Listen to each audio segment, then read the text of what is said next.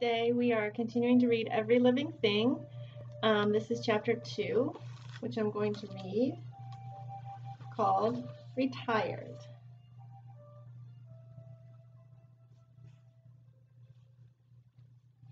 So grab a pillow and get comfy, and we will settle in for another chapter from Every Living Thing. Oh, can't quite see me. Do I have to go back? I have to go forward. From, it's stories by Cynthia, Rylant. There we go. I think that should be. I'm just going to get rid of my pillow. I'll just put it right here. Okay. Retired. Her name was Miss Cutchian, and she used to be a school teacher. Miss Cutchian had gotten old and had retired from teaching 4th grade. So now she simply sat on her porch and considered things. She considered moving to Florida. She considered joining a club for old people and learning to play cards. She considered dying. Finally, she just got a dog. The dog was old, and she too was retired. A retired collie. She had belonged to a family who lived around the corner from Miss Cutchian. It's going to make me sneeze because I did that before in the video this morning. But the family was moving to France and could not take their beloved pet. They gave her to Miss Cutchian. When she lived with the family, the dog's name had been Princess. Miss Cutchian, however, thought the name was much too delicate for a dog as old and bony as Miss Cutchian herself, and she changed it to Velma. It took Princess several days to figure out what Miss Cutchian meant when she called out for someone named Velma.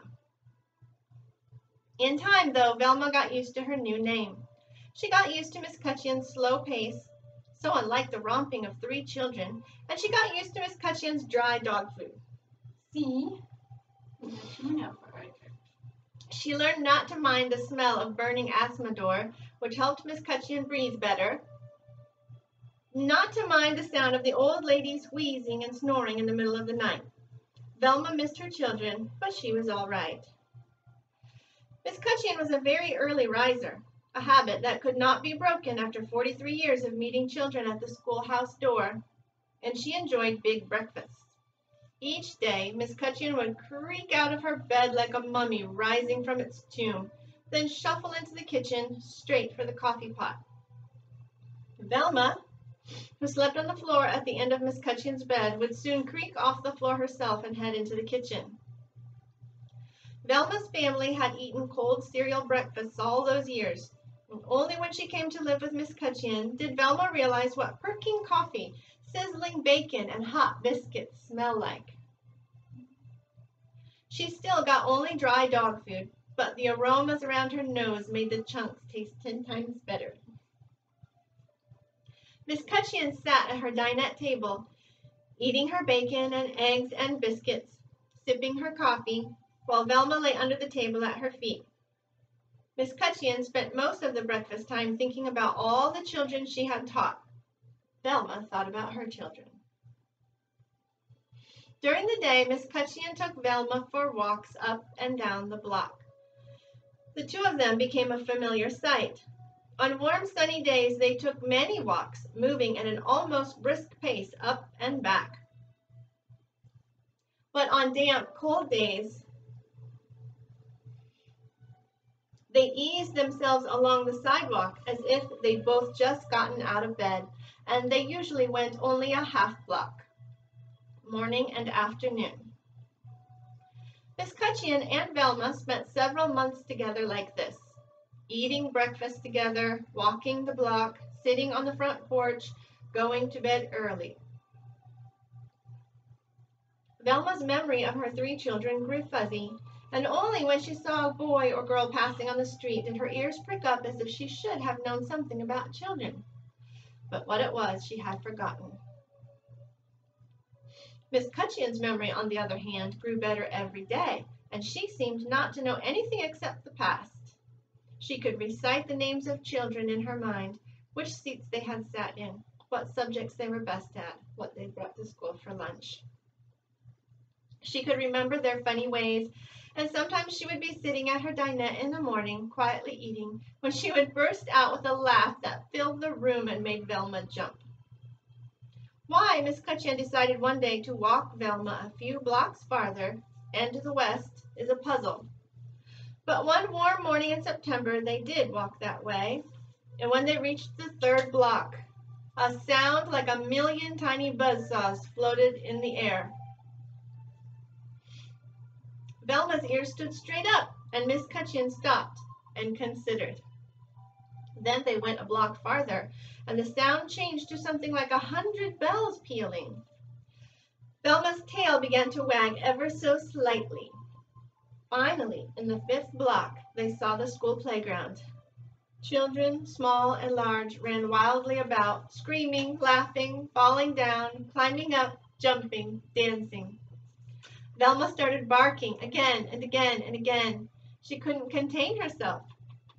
She barked and wagged and forgot all about Miss Cutcheon standing there with her. She saw only the children, and it made her happy.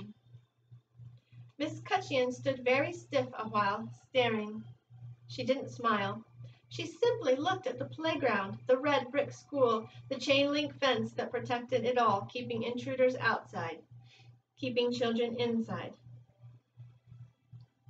Miss Cutcheon just stared while Velma barked. Then they walked back home. But the next day they returned. They moved farther along the fence, nearer where the children were. Velma barked and wagged until two boys who had been seesawing ran over to the fence to try to pet the dog. Miss Cutcheon pulled back on the leash, but too late, for Velma had already leaped up against the wire.